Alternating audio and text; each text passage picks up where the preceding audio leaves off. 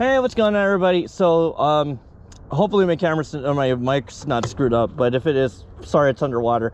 But I'm riding the Mongoose Amplifier 2, and you know, the music's gonna cut in and out, but you know, I'll work in kind of my input about the bike, so you're not just having to hear me breathe hard and stuff like that. All right.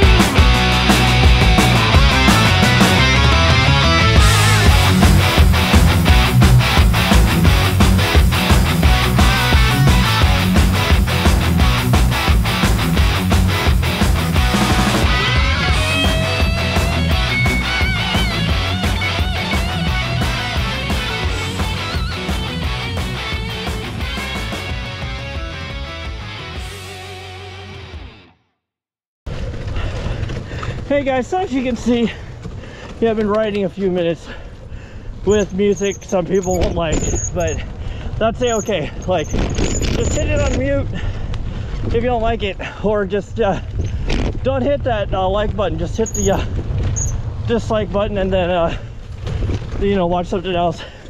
But anyway, yeah, riding this old Mongoose Amplifier 2 is actually, if any of you have watched me on Instagram, you know, I've been posting with this bike, especially today. Here comes the tech section.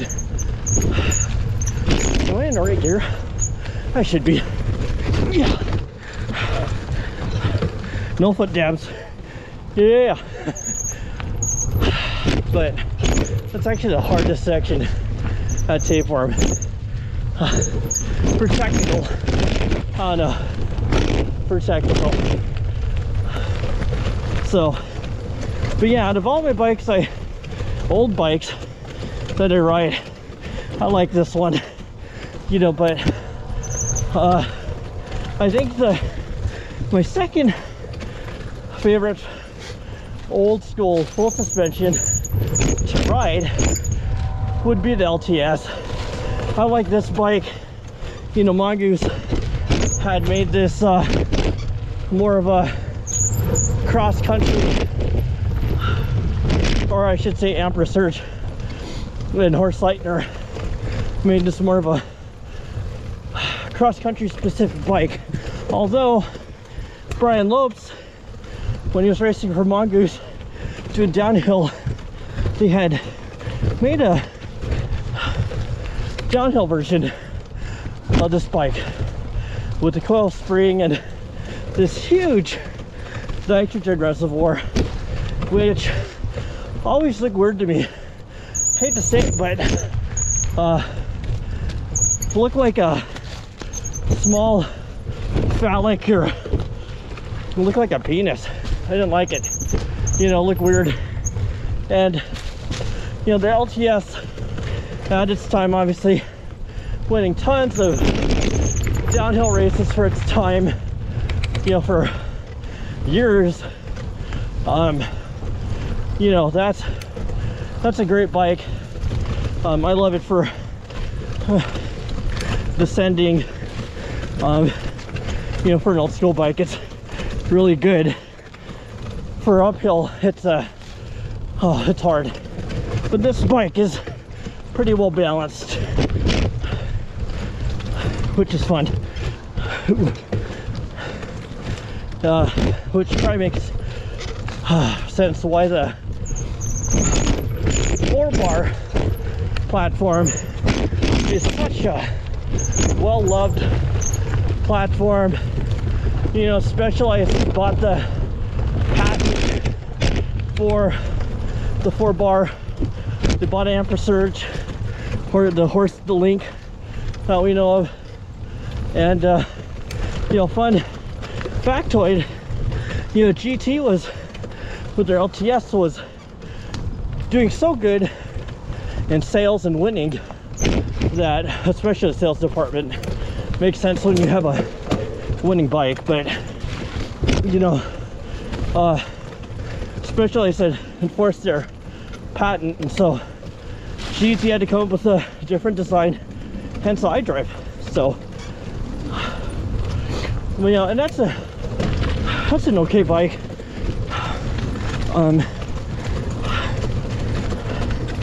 We just get up this hill, but the climbing here is not bad. We're on a 32-42 combo right now. Oh man, I'm glad I got the old re-brake sometimes for a bit, you know. They're good, but when the weather out here gets a little iffy, you know, then I don't have much braking. Whew. But yeah, this is a neat bike, a Frank the Welder bike. I don't know how long the bushings or the frame's gonna last, but that's, you know, I ride the wheels off because that's how many of these bikes are meant for, you know, to be ridden with reckless abandon. So that's just me. But yeah, you know, riding old school bikes is pretty challenging in and of itself. But I will say this bike climbs pretty well for a full suspension. Not better than any of my other bikes, but the iDrive has traction for days.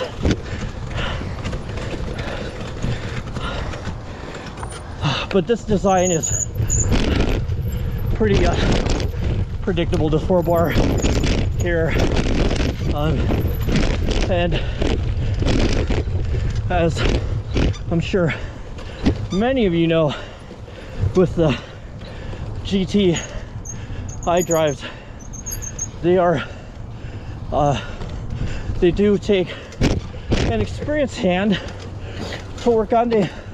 I think during the last couple iterations, they were really a lot more mechanic friendly. You know, you didn't have to, they finally used bearings versus bushings, and definitely a downfall of the classic LTS. But you know, this bike uses bushings too. But so we'll see how long these last. And I'll know when they're warned, when there's flex.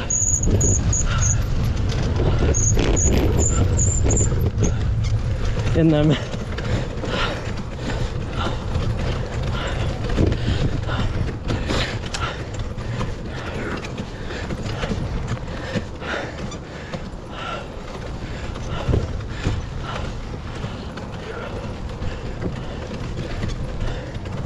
There we go.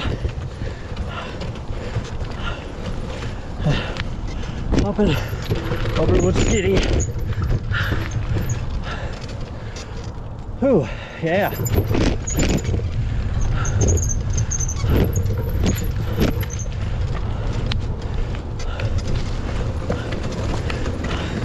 Yeah, this isn't as plush as the iDriver.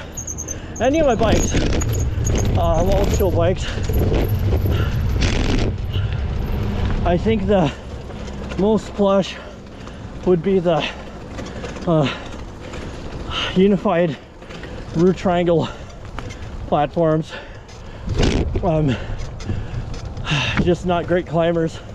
Then the single pivot Univega, and then the iDrive, and at least the LTS. The RTS, that's you know, it's a neat bike, but man,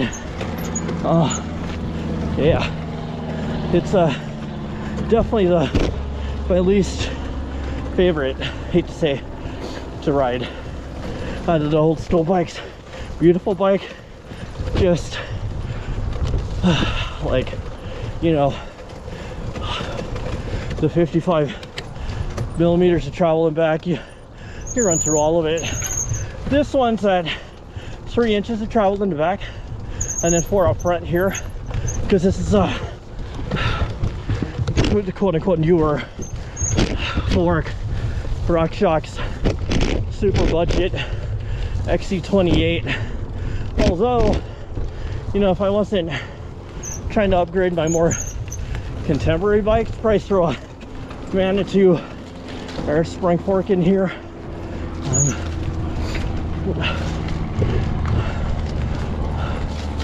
Looks okay.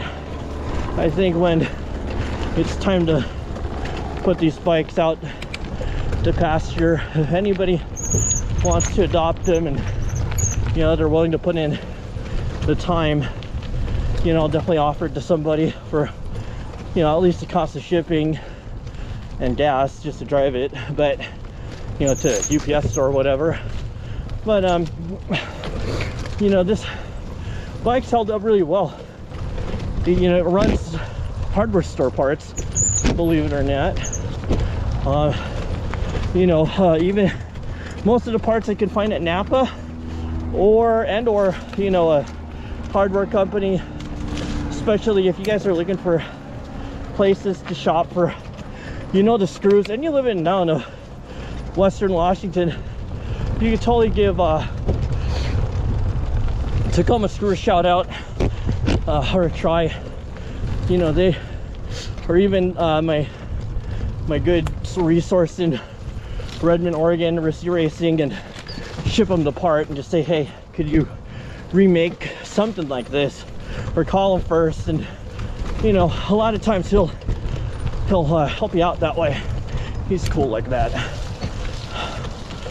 That's, I mean, he rebuilt the Shox. And fun fact, if you go at the pros closet and you look at Missy Gill's original downhill Yeti,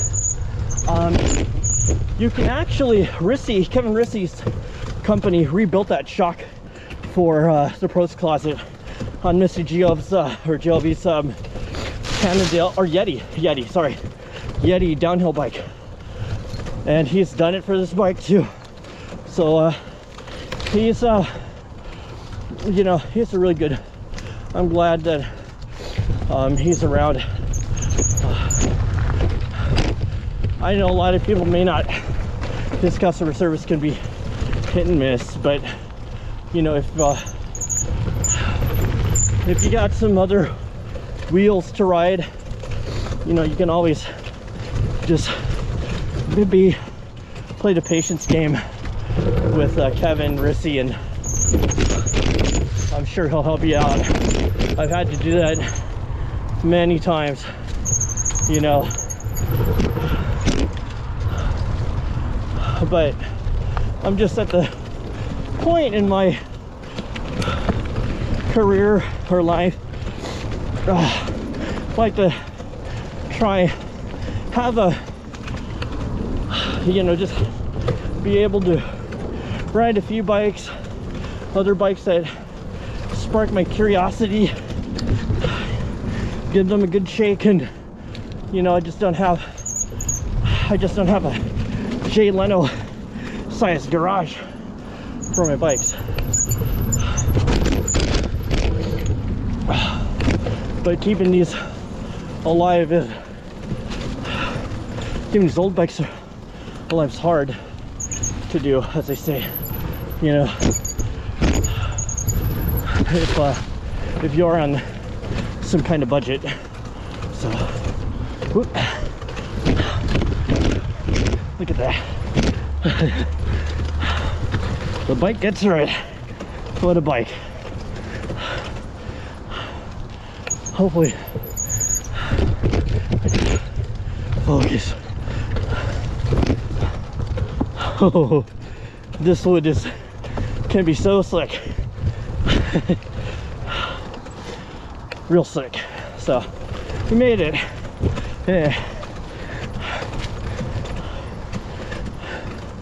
Yeah, this I think another bike I looked at in terms of retro, they're both Yuri 2 bikes, unified rear triangles, like the old Schwinn S10, S20, S30s, and what else? The Klein Mantras, cool bikes. Probably ride terrible, but they're cool.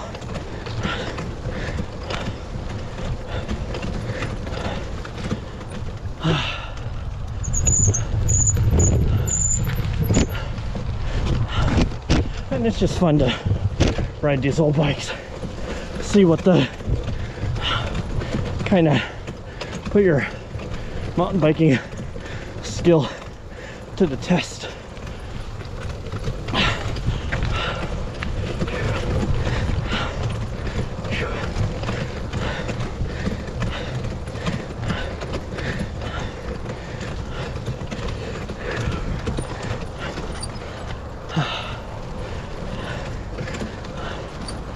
There we go. Look at that. Turning.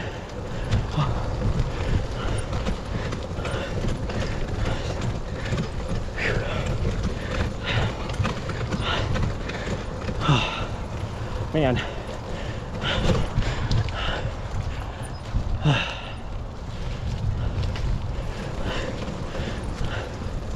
The GoPros just big. Look. So, yeah, got it. No foot dab. I could ride through that, but I can't. Why not the? Not.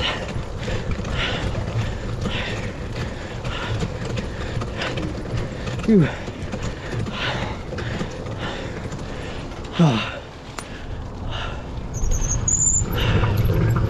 It's a good little bike.